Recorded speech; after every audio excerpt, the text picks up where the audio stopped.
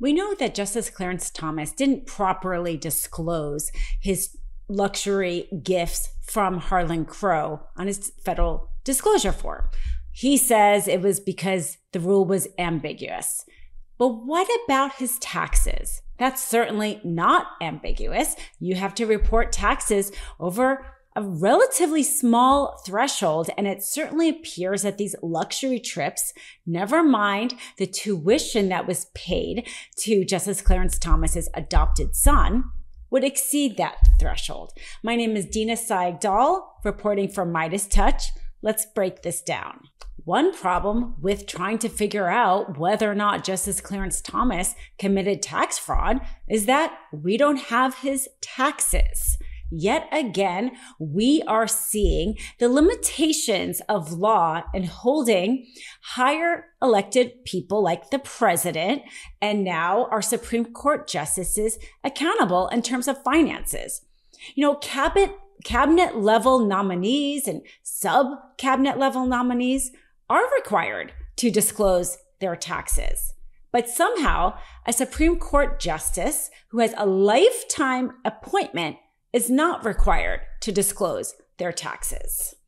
How are we really supposed to know whether or not they are receiving money in a way that is going to corrupt them unless we see their taxes? Because we've seen with this voluntary federal disclosure form how inadequate it is. And not only that, but the Supreme Court isn't even willing to have an ethical code applied to them like other federal and state judges. So how about having Congress require Supreme Court justice to disclose their taxes? A violation of privacy, you may say? Well, if you care so much about privacy, don't become a Supreme Court justice. There's many legal jobs out there. You could be paid much more.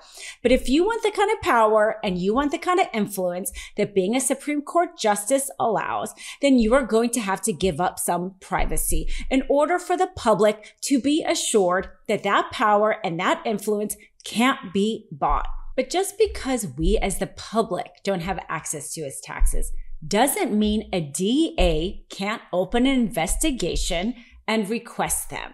And at this point, I think they should. There's a huge amount of reporting about luxury gifts he's received and school tuition he's received, and yet hasn't properly disclosed them on financial forms. Now, if it were you or me, I would imagine a DA would want to ensure that he properly paid any taxes due for those gifts. And in fact, this is exactly what happened to the CFO of the Trump Organization, Alan Weisenberg. He was convicted of tax fraud. And we know he got gifts such as, payment for his apartment and tuition for his grandchildren. He pled guilty to that, was sentenced to 5 months in order to pay $2 million in that owed taxes. So if you are going to treat Justice Clarence Thomas as anyone else, with all the reporting out there about him not disclosing gifts that he's received, you should ensure that he's at least paid taxes on it, because he shouldn't be above the law. So let's have a prosecutor look into whether or not Justice Clarence Thomas properly paid his taxes just like anybody else. And it's amazing to me the ethical standards and how they're lacking with the Supreme Court. I mean, not only do they not have to have the same as the federal and state judges, but they're not even close to what Congress people have to follow. It is shocking to me that Marjorie Taylor Greene has more ethical standards she has to follow than a Supreme Court justice. In Congress, if they receive a gift more than $50, they have to request approval from an ethics committee. So before going on one of those trips, they would have to ask for permission. And here we have a Supreme Court justice who not only has any code he has to follow, but no committee to answer to.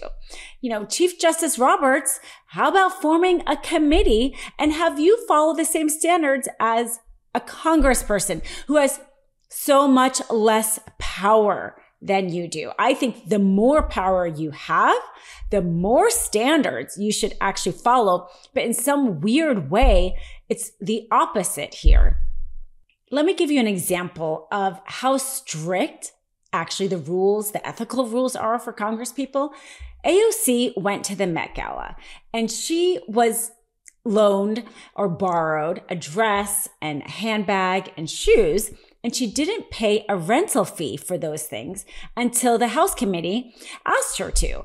And she apologized and paid the fee. But that was considered a big deal for the House committee. And here we have, let's put this in comparison, a Supreme Court justice going on private jets, going on yachts, having school tuition paid for. None of this is reimbursed by the Supreme Court Justice Thomas, right? We don't even know if he paid taxes on any of this. And yet somehow he may not have broken an ethical rule because they just don't exist, or they're not stringent enough for Supreme Court justices. In my view, the more power you have, the more standards you should follow, and the more stringent you should adhere to these things. But instead, we have it where, as a congressperson, a representative, not even a senator, a representative, gets in trouble for wearing a dress for a few hours, and a Supreme Court justice may have been able to accept hundreds of thousands of dollars in gifts and not report it and not get in trouble. There is something wrong with the system when we give a Supreme Court justice so much power and so little accountability. Hey, Meidas Mighty, love this report? Continue the conversation by following us on Instagram @MeidasTouch to keep up with the most important news of the day. What are you waiting for? Follow us now.